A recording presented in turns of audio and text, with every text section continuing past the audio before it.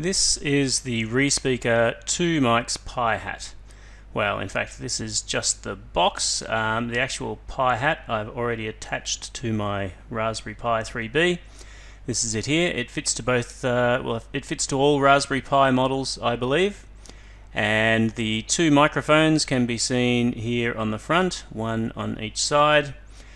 And I've actually been searching for a suitable microphone solution for the Raspberry Pi for voice projects for quite some time. I've tried many things such as the little USB plug-in microphones. I've tried the USB cameras with microphones built in, but all of these options have been unsatisfactory, either because they simply work very poorly or because they're very difficult to build into a project. And this solution here I have found to be excellent and at a very good price point, something that's really quite reasonable, because all of the other mic hats and solutions on the market that are specifically designed to fit onto the Pi tend to be prohibitively expensive, including the Respeaker circular Pi hat, which I think has about 8 different mics on it. This is at a really good price point, which makes it economical to build voice solutions with a Raspberry Pi. The only thing I found a little bit awkward was the install experience for the software on the Pi, which we'll take a look at in terms of the experience that I had at least. So if you go to the Seed website and look for the Respeaker 2Mic's Pi hat, it will have the instructions here. There's some great information here, including the various capabilities. So it's more than just a microphone. It has speaker out and a number of other capabilities here, a button that you can configure functionality for. But let's scroll down here to where it talks about the setup. So once you have your Raspberry Pi set up, you will need to, well, they recommend doing an update and an upgrade, and then you clone their software from Git using this command here. Change into the directory that we'll have downloaded, and you run the install script with this command here. This is where I ran into some problems, so let's take a look at the issues I had there. Okay, so here we're looking at the contents of that directory, and if we run the install script using the parameters that they gave us there, which is so from the website, you'll see I very quickly have this error here. Error, not enough space left on boot. I'd actually added, while I was trying to debug this little output here to show me what space there is on boot. So it's doing something in that shell script to check against the space that we have on our boot sector, and it's deciding that it won't install. So let's take a look at what's in that file.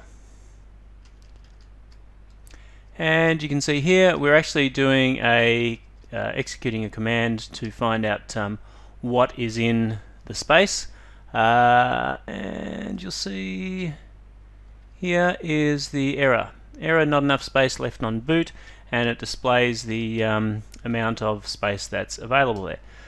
So after a bit of googling around and trying to work out what was going on, in the end I just decided to try and comment out all of these lines here. So what I actually did was just put in a hash like this against all of these lines and then saved the file.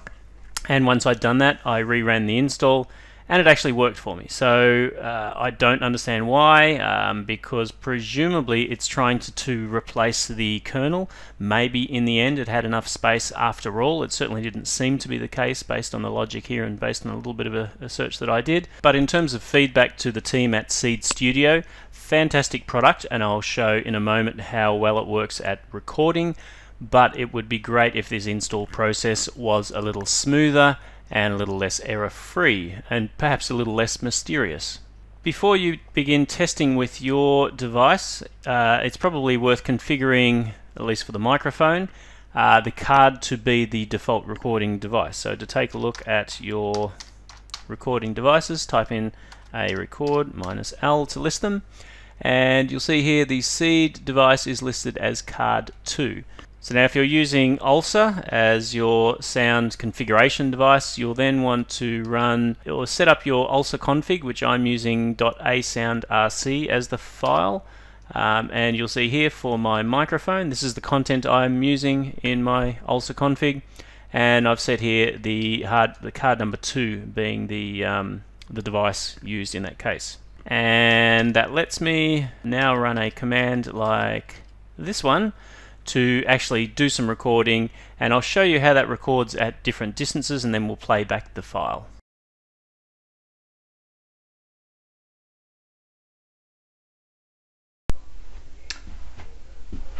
This is me recording at 2 meters from the Pi. Now I'm recording at 4 meters from the Raspberry Pi. I'm now at about 6 meters from the Raspberry Pi. And now I'm standing at about 8 meters.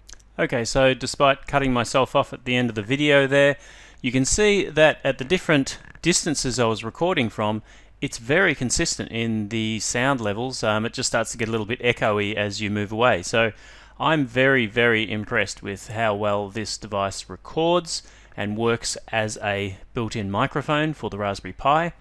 The final thing I'd like to show you here is just how one extra thing you might want to do is go into your Ulsa mixer, hit F6 to find the right card, and you'll see there's a lot of controls here for it. Now I've, as you can see, increased most of them to a pretty high level.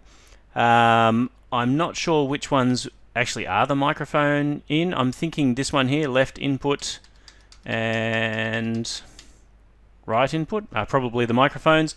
As you can see, they're turned way up, so that's probably why I'm recording very good sound there. But still, look, fantastic product. Little clunky on the install, highly recommended if you need some sort of recording device built into your Raspberry Pi. So thank you very much for watching.